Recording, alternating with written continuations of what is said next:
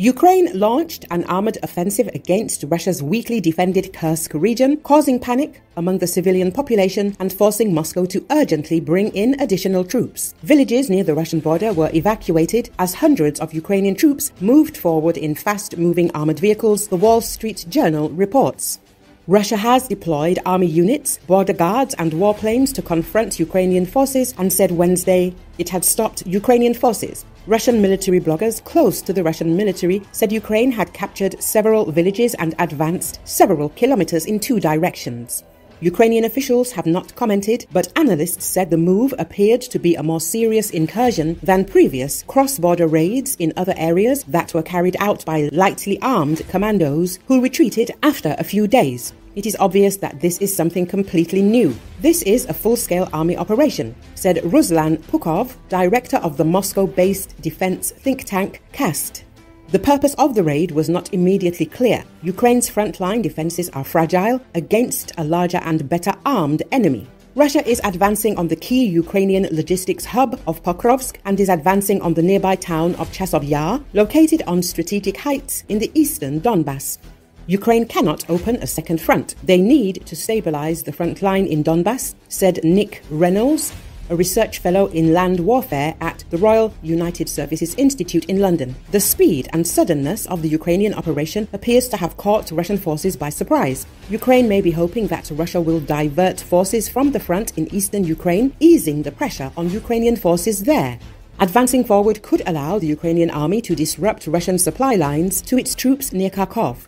The attack also demonstrates that Ukraine is not done with cross-border raids and that Russia should not sit quietly on its own territory, said Reynolds, a research fellow at RUSI. While senior Russian officials have downplayed the scale of the Ukrainian offensive, Russian military bloggers and volunteers close to the military say Kyiv's troops have entered a lightly guarded area with unprepared defenses and weak troops. They reject the official Russian line that the offensive has been halted, arguing that Ukraine is sending in reserves to continue its offensive while Russia struggles to bring in additional forces from afar. A state of emergency has been declared in Kursk Oblast, acting Governor Alexei Smirnov reported. Among the reasons for this decision, he named the difficult operational situation in the border areas and the need to eliminate the consequences of the Ukrainian armed forces' entry into the region.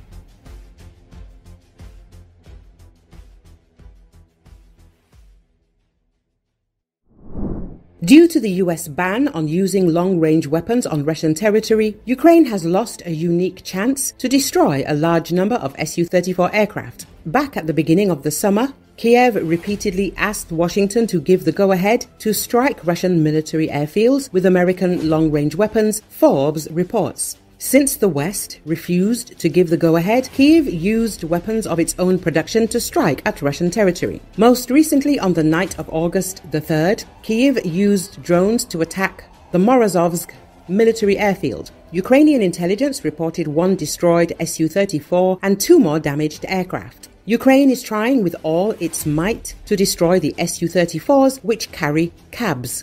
The Russian Federation also understands this very well and is trying to relocate most of its aircraft to distant airfields. Experts write that at the beginning of the summer, Kyiv had a good opportunity to destroy in one fell swoop about 10 Su-34 aircraft, which were based at the Voronezh Maltsevo Air Base. Kyiv then sent a request to Washington asking for permission to strike the airbase with ATACMS missiles. However, the White House did not allow it. To be on the safe side, the Kremlin decided to relocate its aircraft deep into the Russian Federation. Experts also stated that even if the US gives the go-ahead for strikes deep into Russia in the future, it will be too late since all major aircraft will be out of range of ATACMS. To force the enemy not to launch massive strikes with cabs, it is necessary to destroy up to 10 Su-34 aircraft.